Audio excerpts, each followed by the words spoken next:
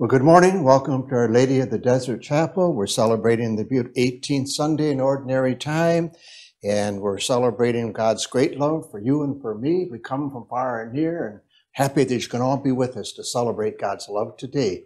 And so we are gathered from far and near in the name of the Father, and of the Son, and of the Holy Spirit. May the grace and the peace of our loving God, the deep joy of Jesus, and the fellowship of the Holy Spirit be with you all. I know that some of my friends up in Michigan and also in Minnesota are also watching us. We're celebrating the Eucharist with us too. So welcome to Our Lady of the Desert Chapel. A beautiful day to celebrate God's love. You know, Jesus today reminds us that he feeds 5,000 people. They're very hungry. They're out in the countryside. And he works that beautiful miracle, again, having great compassion. He has that same compassion for you and for me. So let's thank our God. Let's praise our God.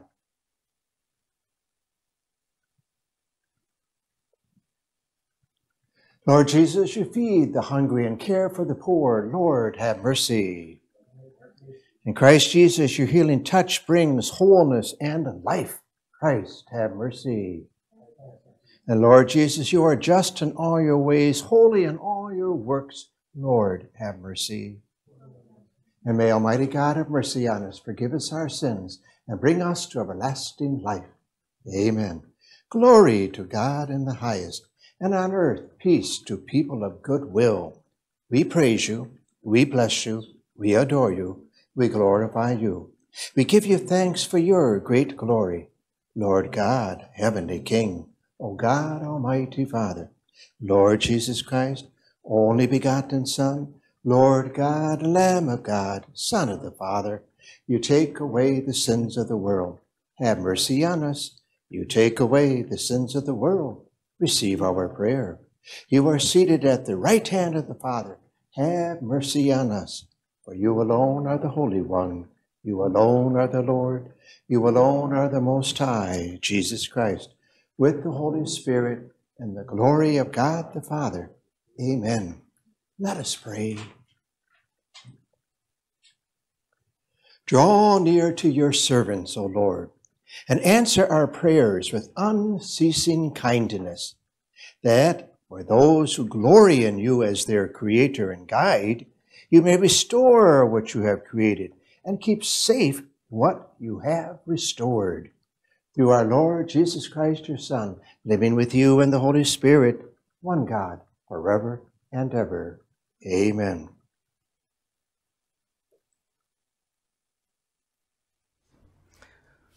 A reading from the book of Isaiah.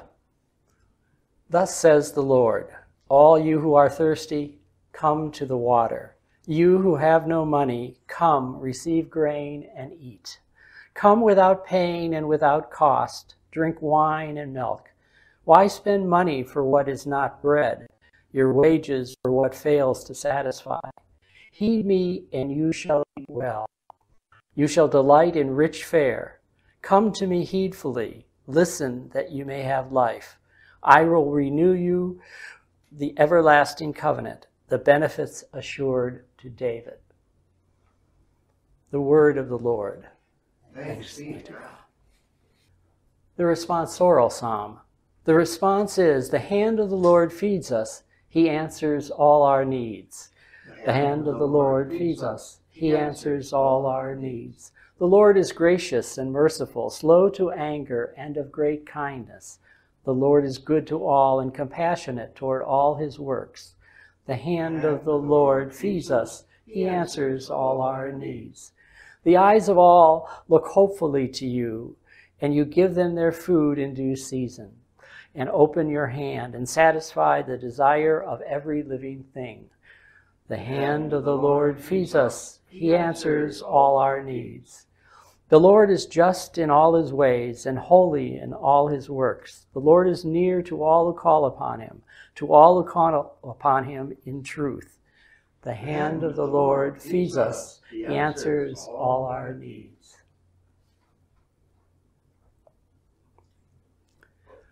A reading from the letter of Paul to the Romans.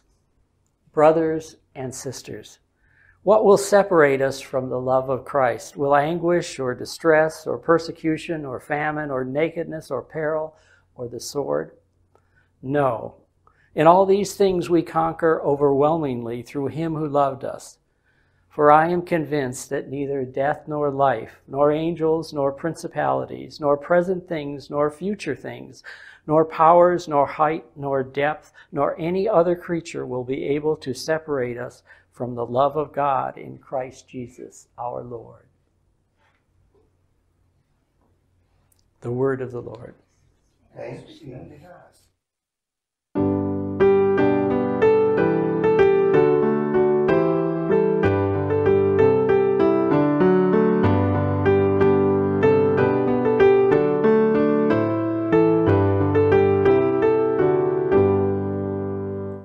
One does not live on bread alone, but on every word that comes forth from the mouth of God.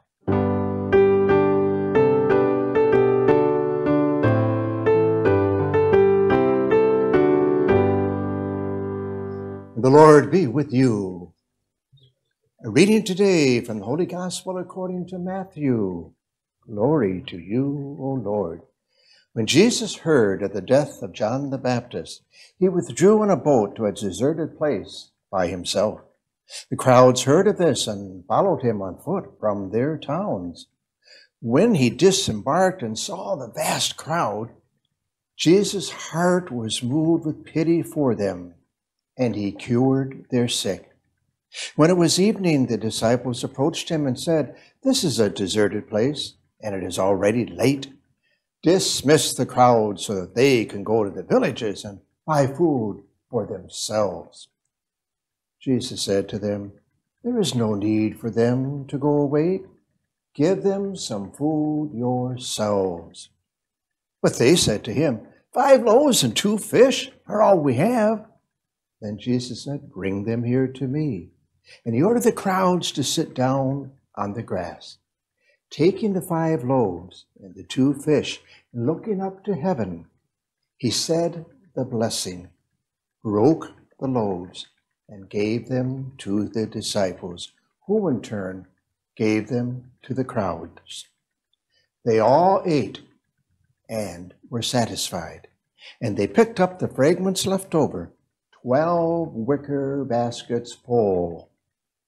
Those who ate were about 5,000 men, not even counting all the women and children. The gospel of the Lord. Praise to you, Lord Jesus Christ. Beautiful gospel readings on this 18th Sunday and this day, August 2nd, year 2020, a day we never lived before, we'll never live it again. And our God gathers us here today to teach you and me how to be compassionate as Jesus. Now in the gospel, here we have, Jesus hears the death of John the Baptist. Herod had cut his head off.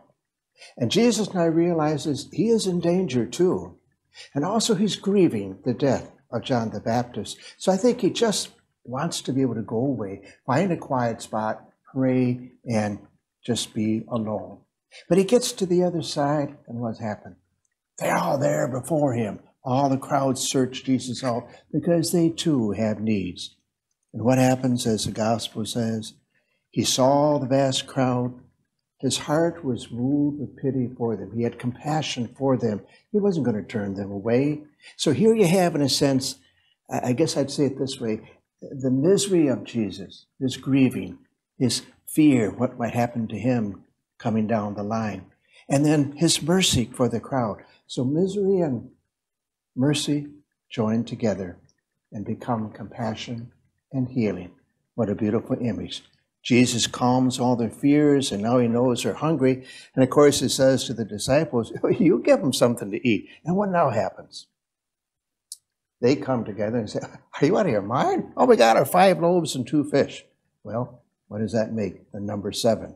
And the number 7 in the Bible is symbolic for God's gifts to you and me, that symbol of wholeness, of completion. So you have a choice. You can look at the 5 loaves and the 2 fish and see them as a gift from God, or perhaps you look at them and say, we don't have enough. What you see and how you see determines what is possible. When you just focus on what you don't have, if all you see is the negative, I don't have enough money, I don't have enough food, I'm out of strength, I don't have enough energy, oh, how are we going to find food to do this? I'm too tired, I'm worn out. If all you see is the lack, all the negative things, what you see, you give power to over your life. There's a beautiful little story, I think, that illustrates that. Maybe you've heard it before. But it's a teacher, and she was telling me what she did with her class. And she had all the students in the classroom. She said, oh, children, I want you to look around the room and just look at all the red things that you see in the room. They all looked around her, seeing all the red objects and things. She waited a couple moments, and she said, okay, children, now close your eyes. And now I want you to imagine all the blue objects in the room. And keep your eyes closed. Well, after a couple of moments, she said, okay, you can open them. And of course, the children didn't see any blue objects because they had focused only on the red objects.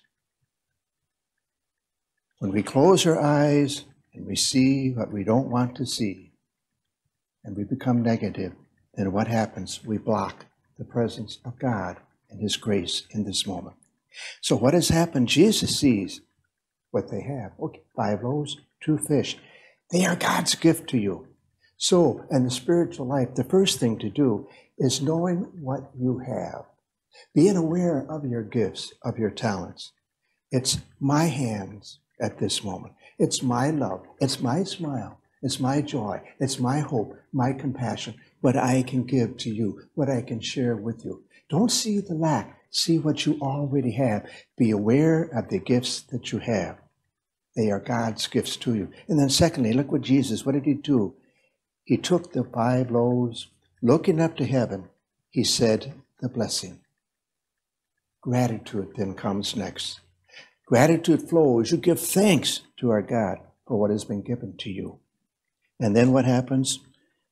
As Jesus has freely received, and now He freely gives to the disciples, that they in turn may give thanks for what they have, and now they give freely to the crowds. And note, what does the gospel say? 12 wicker baskets were full after they all ate. Maybe 10, 15,000 people there. There's no scarcity in God's love.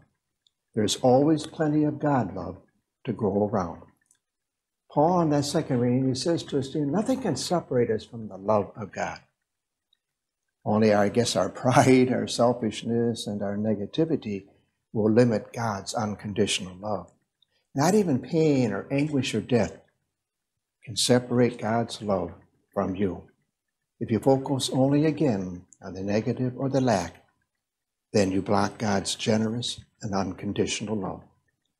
So very simply, be aware of what you have. Give thanks that your gifts and who you are and where you are is a gift from God. And then be willing to share and give to others, because God can transform our frailties and our weakness into wonderful healing and miracles.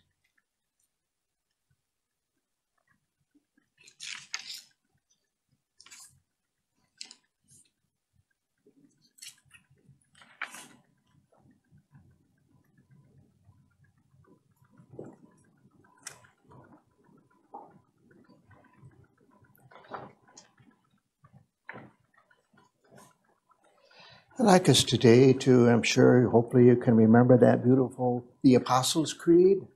You know, it's a little bit shorter than the Nicene Creed, and hopefully we all remember it.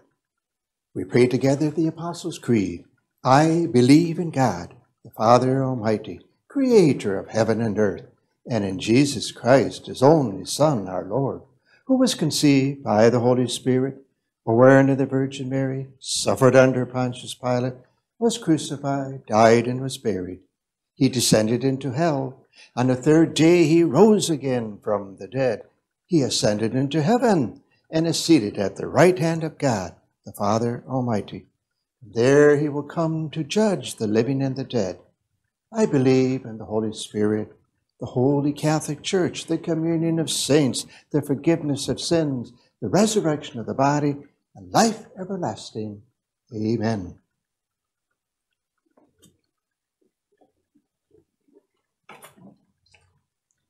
With great confidence and trust, ask God to hear our prayers for today. For ourselves, the church, that we may welcome all who hunger for meaning and purpose into our assembly, where they can be nourished by the Word of God and the bread of life. We pray to you, Lord. Lord, hear our prayer for the grace to trust, that we may recognize that nothing can separate us from the love of God, that we will rely upon God through all the challenges of life. We pray to you, Lord.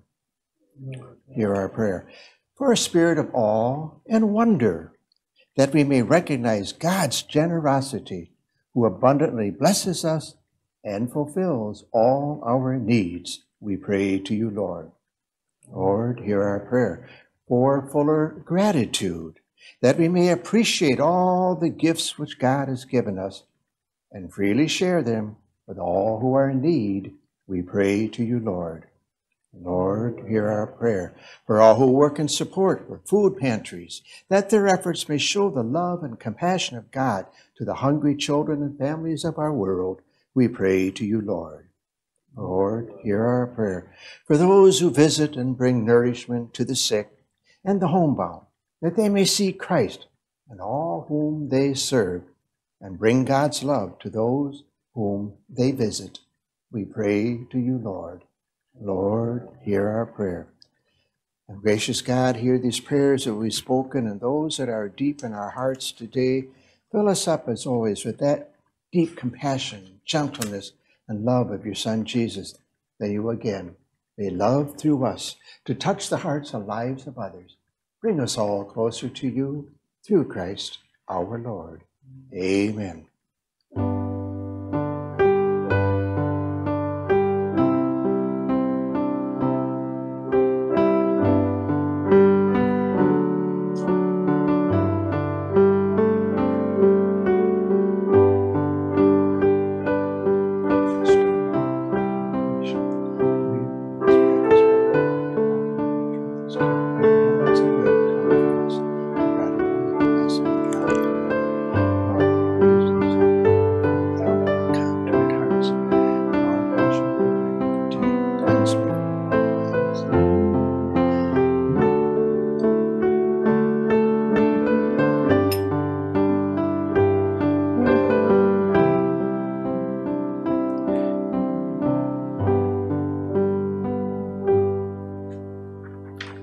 Now we all pray that the offerings of ourselves and our gifts will be accepted by our loving God.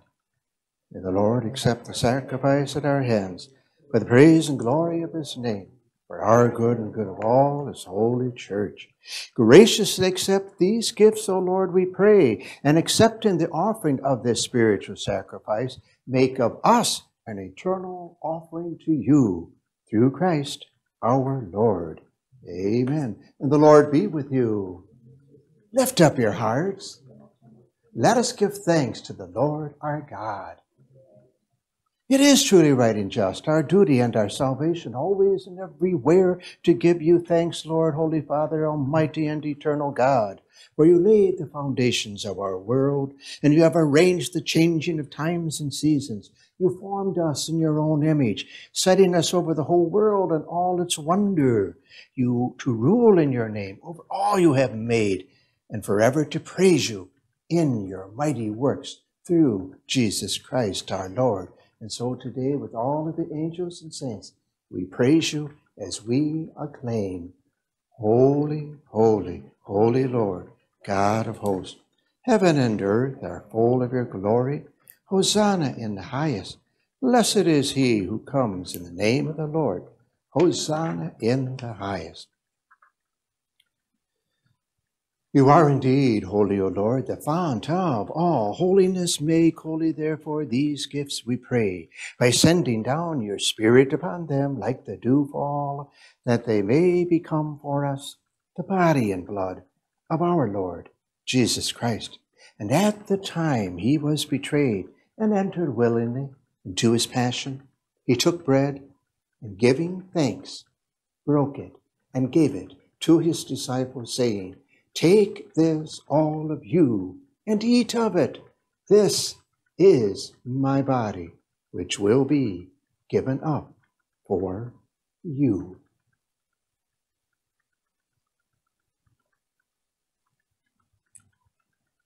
In a similar way, when supper was ended, he took the chalice, and once more giving thanks, he gave it to his disciples, saying, "Take this, all of you, and drink from it. This is the chalice of my blood, the blood of the new and the eternal covenant, which will be poured out for you and for many for the forgiveness of sins. Do this in memory of me."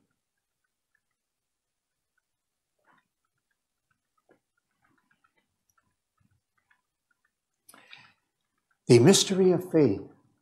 When we eat this bread and drink this cup, we proclaim your death, O Lord, until you come again.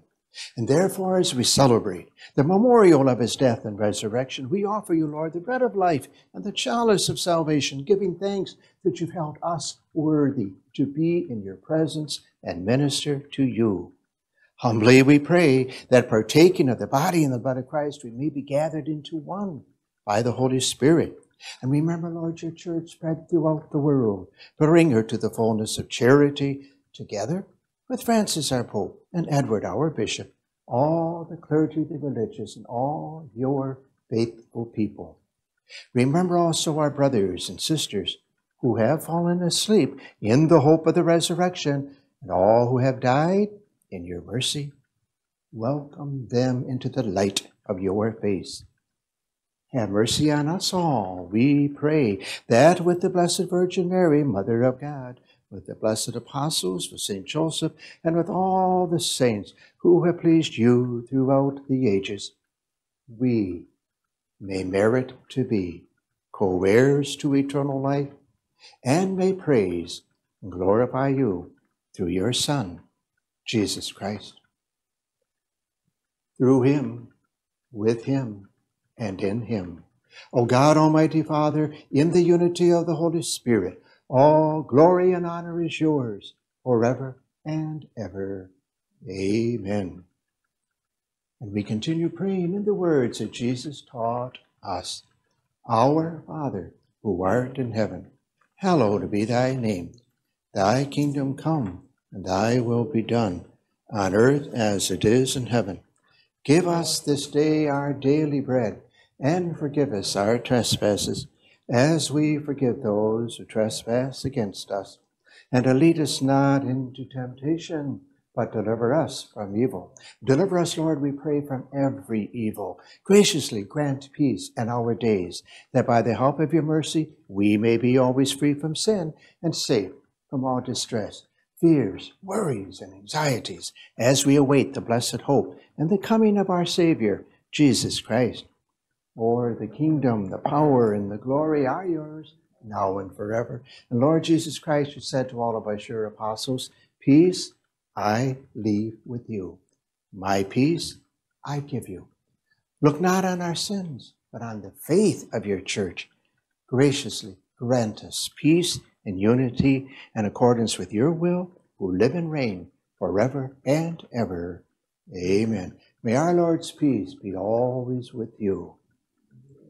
And wherever we are this day and whoever we're with, turn to them and give them a nice big smile and wish them the peace and the joy of Jesus.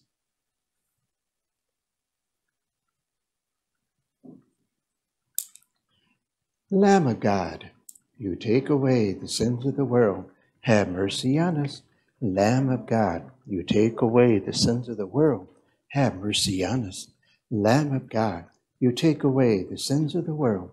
Grant us peace. We know and we believe that this is Jesus, who every day walks with us on the journey of love to be compassionate and loving. Behold the Lamb of God. Behold him who takes away the sins of the world.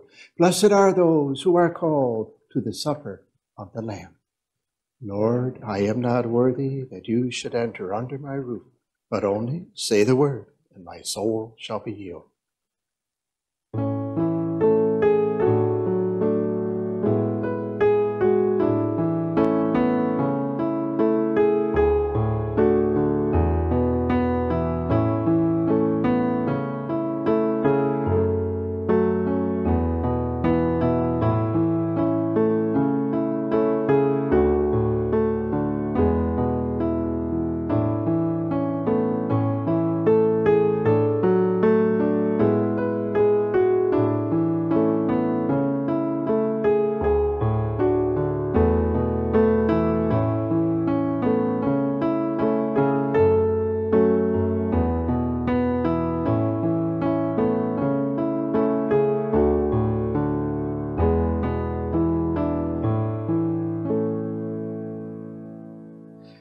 Now we will play our act of spiritual communion.